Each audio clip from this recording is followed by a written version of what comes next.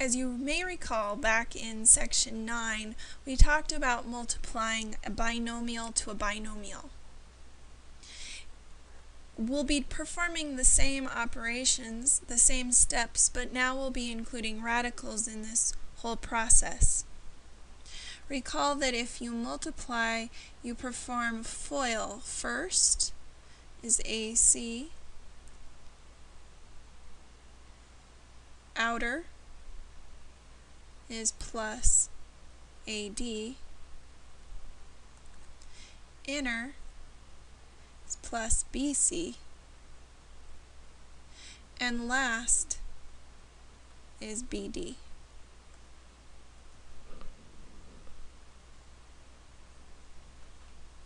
Always be sure your final answer is simplified.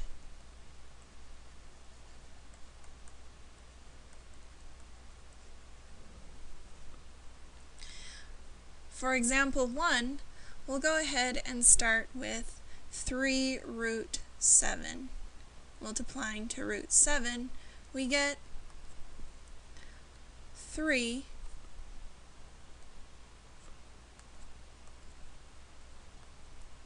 root 49, because we're multiplying 7 times 7.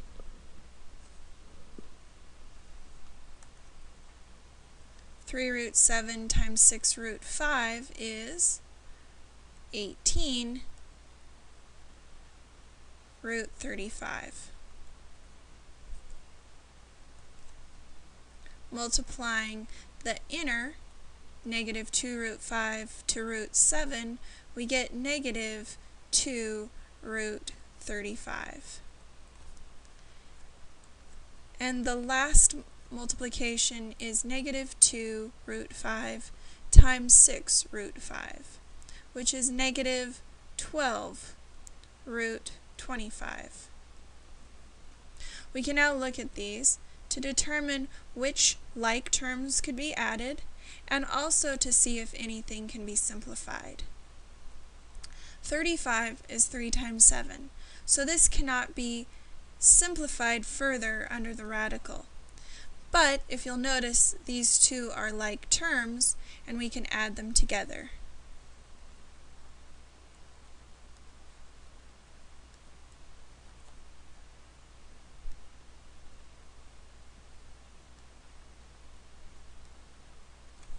And lastly, minus 12 root 25.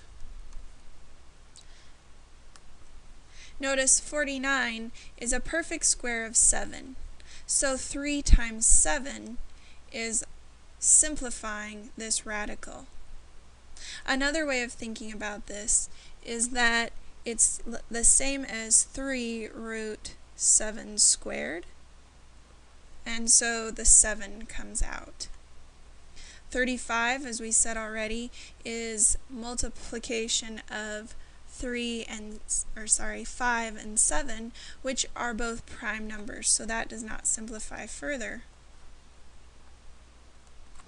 But if we look at negative 12 root 25, 25 is the same as 5 squared.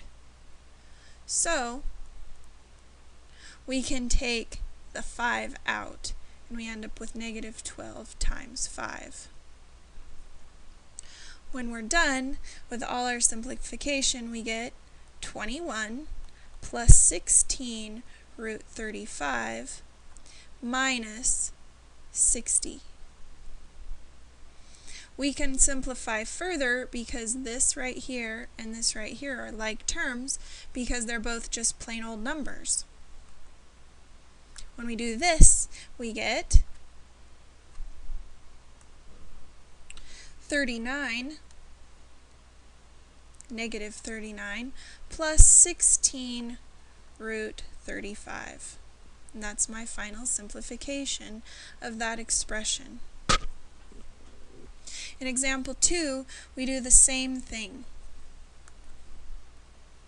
Multiplying, we get 8 cubed root of 3 times 9, which is 27.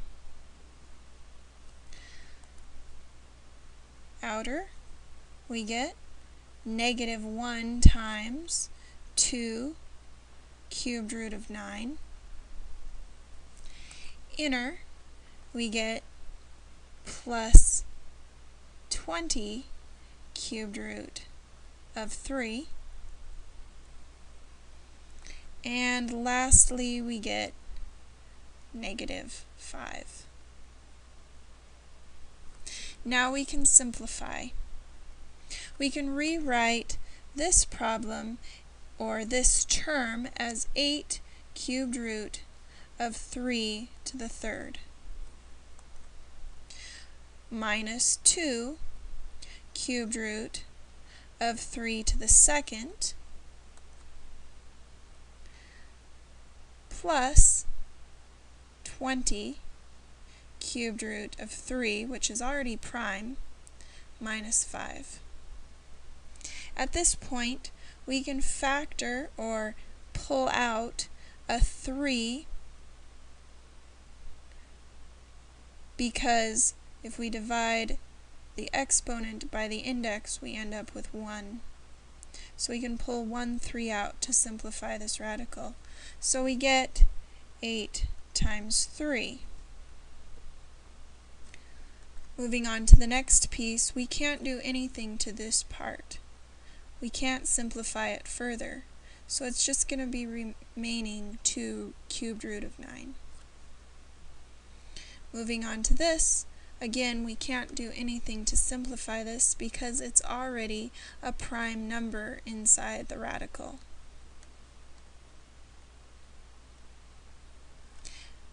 Minus 5.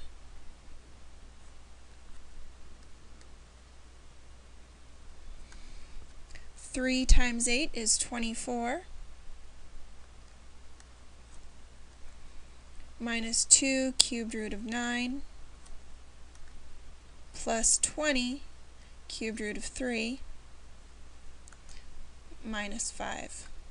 24 minus 5 are like terms, and we get 19 minus 2 cubed root of 9 plus 20 cubed root of 3.